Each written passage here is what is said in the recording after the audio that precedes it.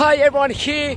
Look at this gorgeous roundabout right behind me over here. You can see the grapes over here. Beautiful roundabout. What a better place for yeshiva to be situated than this kikar, as we call it in Hebrew. It's grapes. Friends, what is grapes? It's one of the shivat haminim, one of the 7 species that Israel was praised for over here. We know that. Naturally, on Tu B'Shvat, we celebrate the 7 species. Naturally, we've got the figs, we've got the dates, we've got the barley, the wheat, the grapes, the olives, and the pomegranates. Grapes is one of the best fruits over there, and one of the fruits that Israel is praised for. We know that the wine we have on Shabbat, it comes from grapes. Naturally, the yain adom, grape juice people will drink. Also, we just drank 4 cups in the festival of Passover on the Seder night also, and one of the species. And when one time there was someone that came from America, and we were comparing the different fruits, the fruits of Israel and the fruits of America.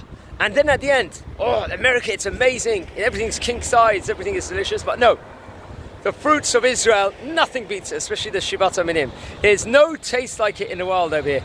Everything we say a bracha. There's a specific order when we do a kiddush on Shabbat. What foods do we eat first? If we're doing a seudah somewhere, what do we do first? We do it on the grapes. What do we do? One of the species of the Shivat HaMinim, or what do we do? But over here, grapes is what we've gone. Yain is gematria of 70, and I will drink a l'chaim to that. Everyone enjoy this roundabout over here.